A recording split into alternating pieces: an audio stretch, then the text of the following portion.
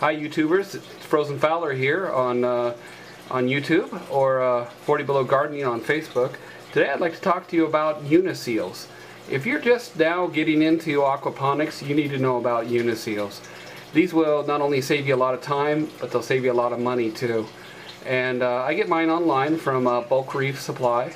And what they are is they can take the place of bulkhead fittings, and I mean anytime you need to put a pipe onto something, this is what you should use. So I'd like to go ahead and show you how to install one of these, and we'll get going here in just a moment. Okay, the first thing you need to do is go ahead and mark out where you want your hole to be, and then you need to get one of these. This is a hole saw, and you know, like I said, the Uniseals come in all different sizes, but today we're going to be installing a 2-inch piping. It's a bit larger than what I normally have to do, but we'll go ahead and get started. So the first thing you do is, like I said, mark out your hole and line up your inner blade with this, and go ahead and start your drill and get it going. Just in there. Now, what I do is I reverse my drill now, and I go ahead and I just kind of go ahead and do it in reverse. And what that does is it heats up the plastic, and it'll give you a nice clean, just enough for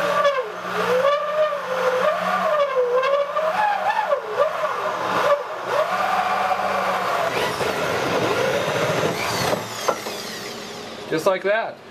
Now again, I did that in reverse because I wanted a nice clean edge, and what this does is creates friction on the blade and gives you a nice clean edge. Now you can just go in using the drill the correct way, but I found that this makes a better edge to put our part in. Alright, we'll show you the rest in just a moment. Okay, now that we have our hole, we got our Uniseal. Now there's a lot of different advice out there.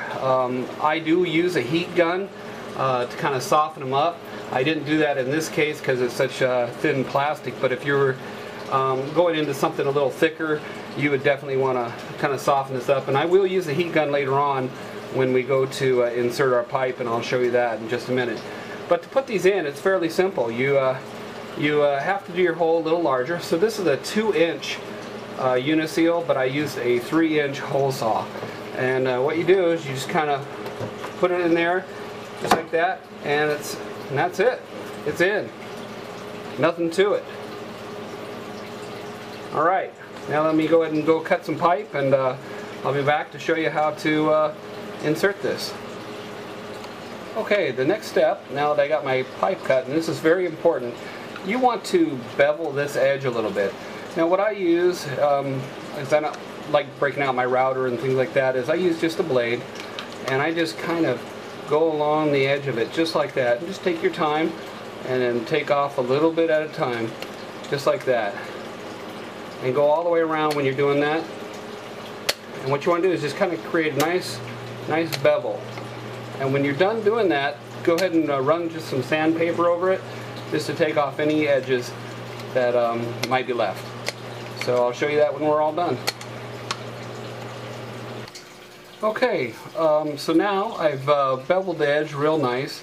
Got it all smoothed out. I used a little bit of sandpaper.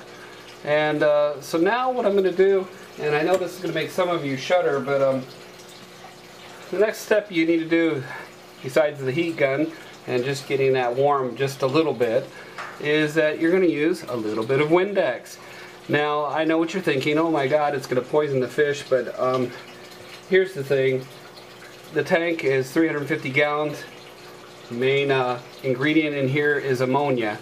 And so guess what the main ingredient of fish water is? It's ammonia. So what we're going to do is we're going to just heat this up just a little bit, and I'm going to put just a little bit of Windex on the pipe just to get it nice and slippery, and then we'll show you what happens when we go to put it in. Alright, be right back.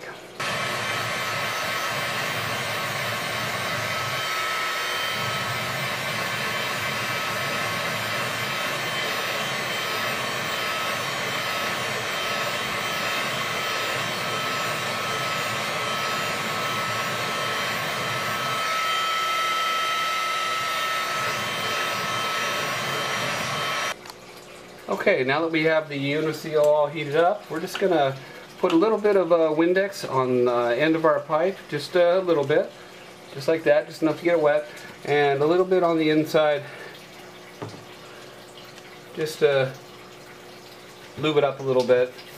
Now, because this is nice and warm, and the plastic here is not very stable here, I'm going to have to get up here and just kind of support the back of it a little bit. Just like that.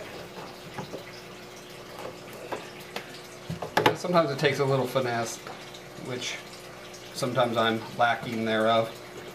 But I'm gonna push and twist.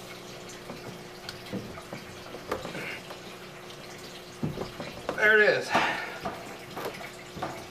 Okay, and that's it. Feel the back of the pipe, it's all the way through. I think we got ourselves a good seal here, and that's it. And I'm going to go ahead and hook up the rest of this and show you that there are no leaks in this. Alright, thank you. Take care. Oh yes, one more thing. In case you're wondering what I use to cut my PVC with, I know a lot of people use just cut off tools, but I found that this is indispensable. It's a Japanese saw, they call it, or a pole saw, and I mean, I couldn't do anything without this, it seems. It's a pretty useful tool, relatively inexpensive, and you can use it for a bazillion things, but it makes very short work of PVC pipe. Okay, here we go. It's all installed now. And no leaks at all. I've had this water level all the way up, and no leaks at all. So there you have it. These are Uniseals. Again, I get them at Bulk Reef Supply, and you can get them other places. I just found that they were the most inexpensive there, and I order them, you know, like 10 at a time. And so there you have it. No leaks. Easy to install, and you can do curved surfaces with these, which is something you can't do with like a traditional bulkhead fitting. So there you have it. For those of you wondering, this was my original exit pipe, but I'm a strong believer in redundancy when it comes to aquaponics systems.